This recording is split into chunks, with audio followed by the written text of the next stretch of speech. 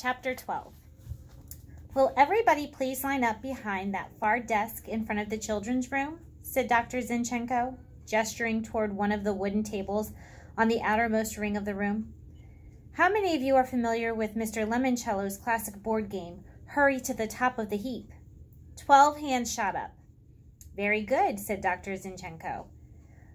Overhead, the Wonder Dome dissolved into a gigantic curved heap box. This will be a live, three-dimensional version of that game. Each of you will be asked a trivia question. If you are able to answer it correctly, you will roll the dice and advance to the equivalent number of desks. When you return to the starting point, you will move into the next concentric circle of desks.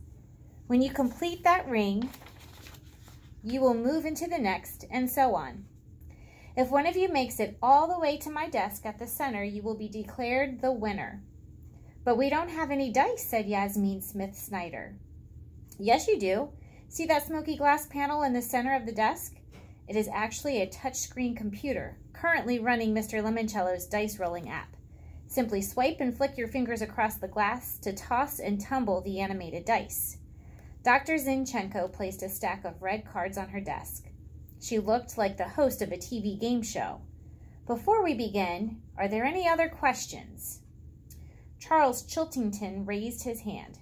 Yes, Mr. Chiltington? What will the winner win? After all, the prize is the most important part of any game. Kyle didn't totally agree, but he was too excited about playing the game to say anything. Tonight's first prize, said Dr. Zinchenko, is this golden key granting the winner access to Mr. Lemoncello's private and very posh bedroom suite up on the library's 3rd floor. Instead of spending the night on the floor in a sleeping bag, you will be relaxing in luxury with a feather bed, a 72-inch television screen, and a state-of-the-art gaming console. Okay, Kyle was definitely interested in this particular prize. Judging from the wide-open eyes and chorus of oohs and wows all around him, so was everybody else. Dr. Zinchenko flipped over the first question card.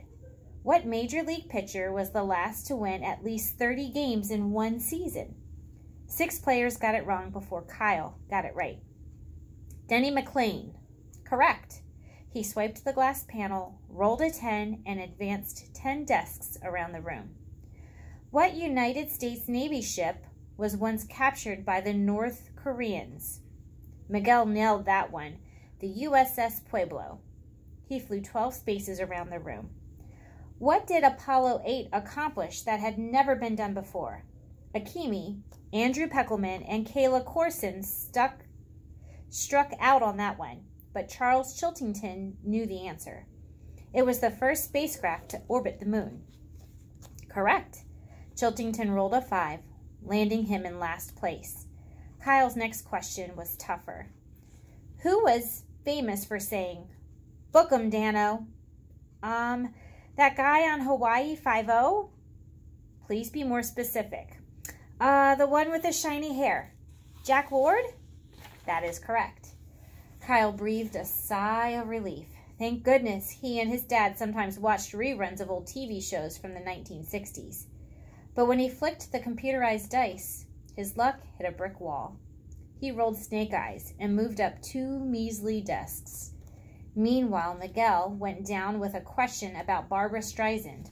Kyle wasn't exactly sure who she was. And Charles Chiltington surged ahead with the correct answer about the Beatles, Hey Jude, and a double sixes roll. As the game went on, Kyle and Chiltington, the only players still standing, kept answering correctly and moving around the room until they were both seated at the desk in the innermost ring, only 6 spaces away from Dr. Zinchenko's desk and victory. Kyle was seriously glad he and his mom had played so many games of Trivial Pursuit with the original, extremely old cards. Kyle, here is your next question. What song in the movie Dr. Dolittle won an Academy Award? Kyle squinted. He had that movie, an old VHS cassette tape that his mom had bought at a garage sale. Too bad they didn't have a VCR to watch it on, But even though he'd never seen the movie, he had read the front and back of the box a couple of times. Talk to the animals? Correct. He started breathing again. Roll the dice, please, Mr. Keeley. Kyle did. Another pair of ones. He moved up 2 spaces. Now he was only 4 desks away from winning. Mr. Chiltington, here is your next question. Who was elected president in 1968? I believe that was Richard Milhouse Nixon. You are also correct. Chiltington didn't wait for the librarian to tell him to roll the dice. He flicked his fingers across the glass pad. Yes! Double 6s again! He moved around the last ring of desks, tapping their tops, counting them off, even though everybody knew his 12 was more than good enough to carry him to the finish line. Congratulations, Mr. Chiltington, Dr. Zinchenko said as she handed him the key to the private suite. You are this evening's first winner.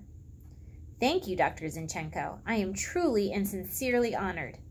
Congratulations, Charles, said Kyle. Way to win. Get used to it, Keeley, he answered in a voice only other kids could hear. I'm a Chiltington. We never lose.